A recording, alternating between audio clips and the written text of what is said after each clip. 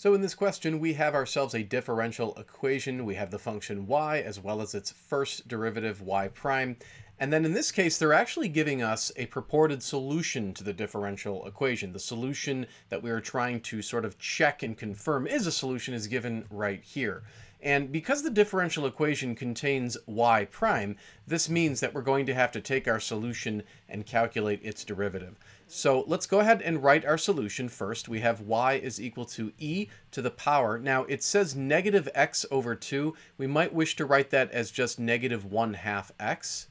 And then we need to compute the derivative. Now, the derivative of an exponential function is performed as follows. You probably learned this in your calculus courses. You're going to basically recopy the function, so you'll have e to the negative 1/2 x.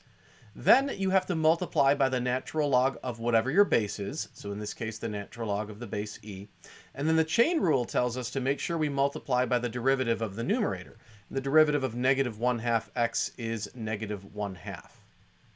Now the natural log of e is just 1, so negative 1/2 times 1 is negative 1/2. We can rewrite this derivative, therefore, as negative 1/2 times e to the negative 1/2 x.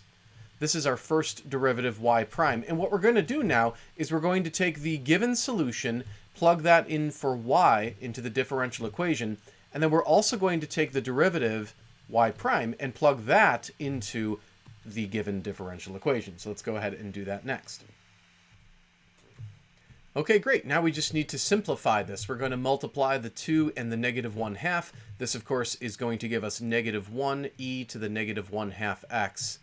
And then if we look carefully, the negative 1/2 e to the negative 1/2 x added to e to the negative 1/2 x, those are going to cancel because this is a coefficient of negative 1, this is a coefficient of positive 1. You end up adding those together, those like terms, and you end up getting 0. So 0 does indeed equal 0, and that's it. That verifies that the given solution, which was this function right here, is indeed a solution of the given differential equation right here.